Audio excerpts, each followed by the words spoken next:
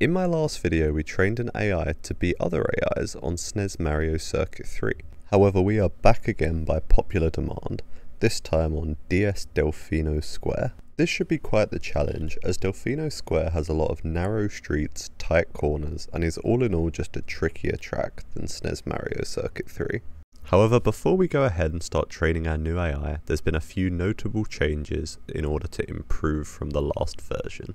One of the biggest issues with the last version that many people pointed out was that the AI loved to hop around for no real reason, instead of just wheeling, which should have been a lot faster.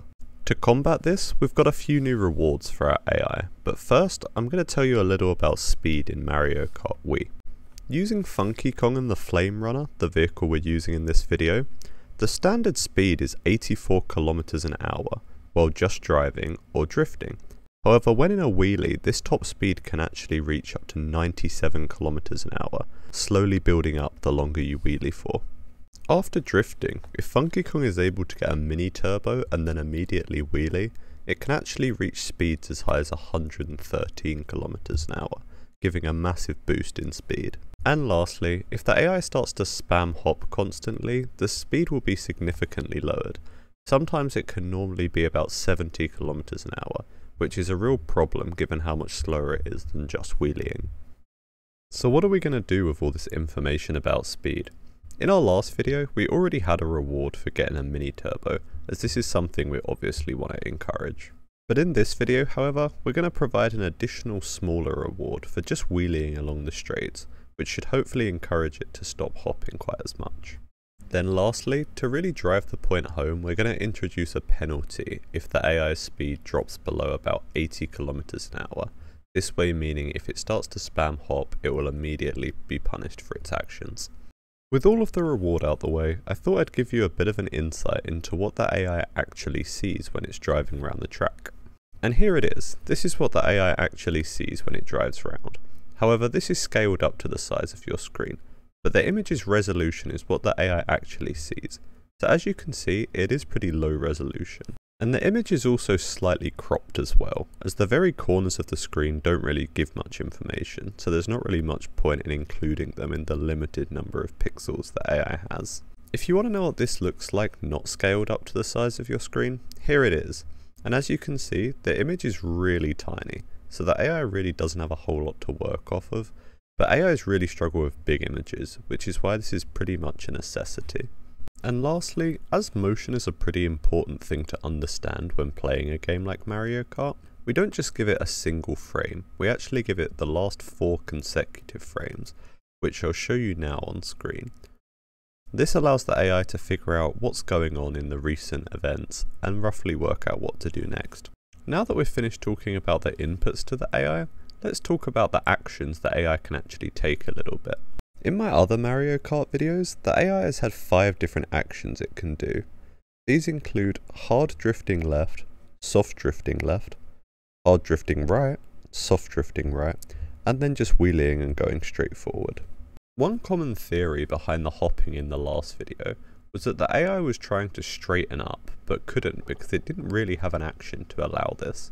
So one thing that's going to be added in this video is that AI is able to wheelie and just turn left or turn right, allowing it to slightly nudge its direction a little bit so that it can line up a lot easier.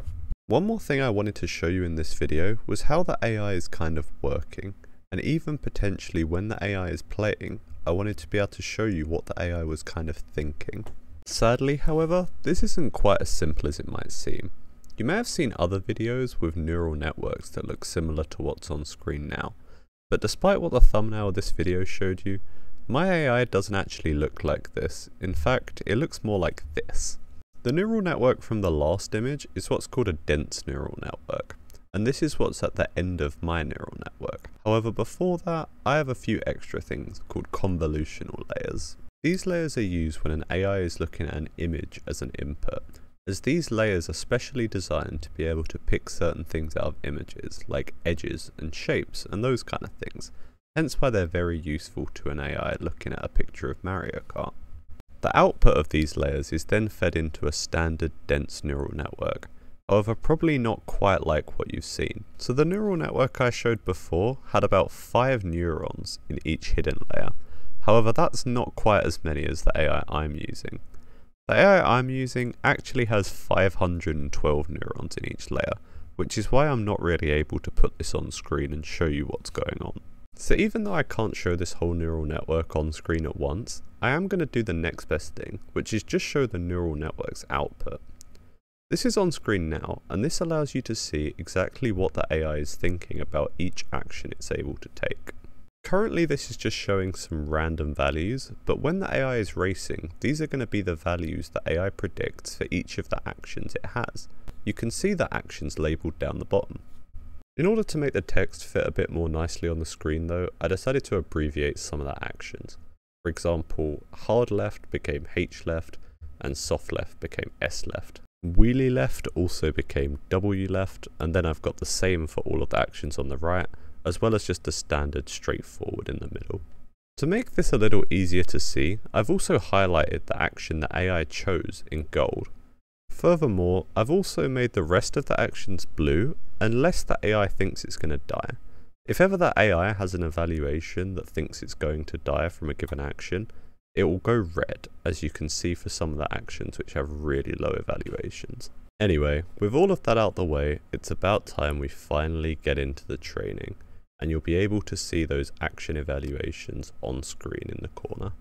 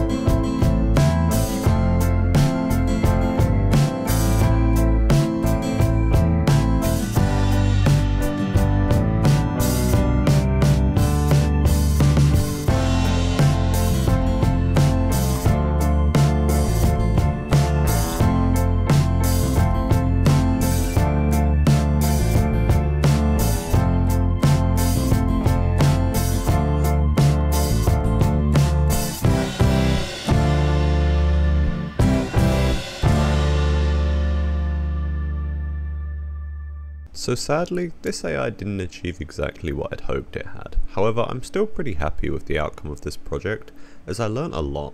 Being able to see what the AI thought of the different actions provided some really helpful insight, as well as some of the definite problems with what I've currently been doing.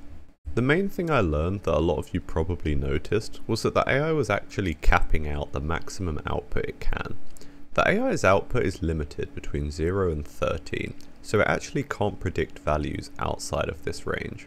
Normally this isn't a problem, since it's rare that any time it does need to actually output some of these values. However, it became quite a problem at certain parts of the track. The root cause behind this problem is that in Mario Kart the checkpoints aren't evenly spaced out. This means that some parts of the track may have very few and some parts have a lot. As I was using these checkpoints as a reward, it meant that some points of the track gave huge rewards, whereas some gave relatively small amounts. This caused a problem when the AI's predictions of some points of the track would be so high that it would cap out all of the actions, thinking all of them would give the maximum possible amount. This meant that the AI then can't actually learn which actions are better, so it just thinks that all of the actions are as good as they can be. An even further extension of this problem was that the AI can't use what it learned on one part of the track to apply to another part. For example, the straight at the start of the course didn't provide that much reward. However, as it went along that straight, we saw all of the actions increase in their predicted reward because there was more checkpoints. This means that the reward is really different throughout all the points in the track, so it can't generalize its knowledge from one point to another. Sadly, that's all for this video. However, it does mean that this is definitely going to get a part 2, and we're going to look through some of these issues and see how we can solve them. Lastly, we are right on the verge of 1,000 subscribers, so if you like what I do here, please be sure to hit that subscribe button, as it will help me out a lot, and I will see you in the next video.